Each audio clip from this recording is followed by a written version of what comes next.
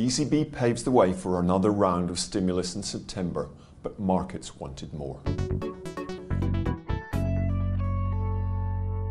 Central banks remained the key focus this last week, with the ECB paving the way for a fresh package of monetary stimulus that will likely be delivered in September, just before the current ECB President departs in October. Now, Draghi noted that a considerable mass of inflation expectations are moving towards lower inflation.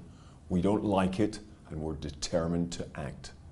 The ECB governor noted he had tasked committees with examining options, including ways to reinforce forward guidance on policy rates, the design of a tiered system for reserve remuneration, and options for the size and composition of potential new asset purchases.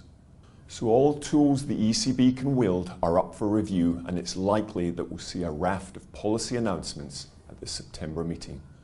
However, markets clearly wanted more.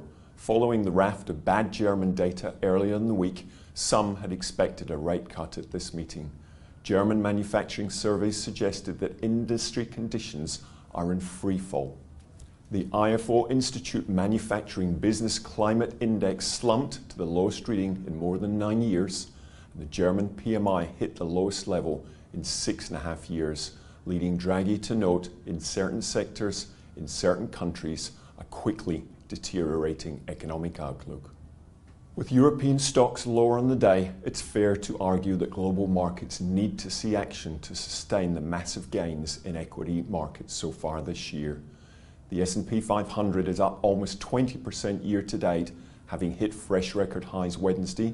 The Euro Stoxx 600 index is up 15%, and expectations of additional stimulus will have played an important part in these gains. Here in Australia, the RBA governor's speech at the Annika Foundation lunch Thursday added a bit of weight to our views on monetary policy. Lowe noted the board is prepared to provide additional support by easing monetary policy further, and whether or not further monetary easing is needed, it's reasonable to expect an extended period of low interest rates.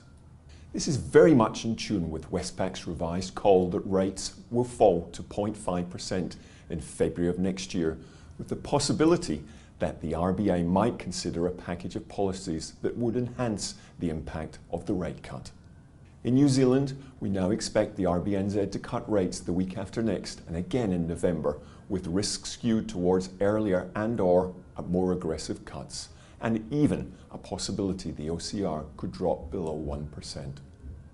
Now, next week here in Australia, the release of data for Q2 Consumer Price Index will dominate.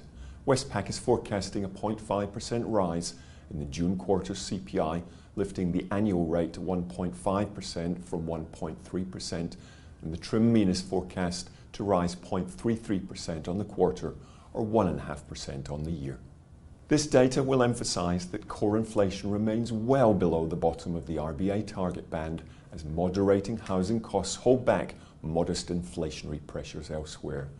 We remain of the view that the Australian dollar is well capped by 70 cents, and continue forecasting a drop to 68 by year end and 66 by end Q1 next year. Offshore, the Federal Open Market Committee meeting Tuesday and Wednesday will dominate. Markets are more than fully priced for a 0.25% rate cut, but with lawmakers having forged a debt ceiling deal this week and US-China trade talks set to resume next week in Shanghai, the move will likely be seen as the first of what Westpac is expecting to be 2 insurance cuts. Given this backdrop, we're forecasting further strength for the US dollar into year end. Now, next week also brings US non-farm payrolls on Friday, which will be closely watched after the very solid 224,000 rise in jobs last month. We also have the Bank of Japan meeting Tuesday and the Bank of England meeting on Thursday too. These are all factors we'll talk about in next week's Markets Update.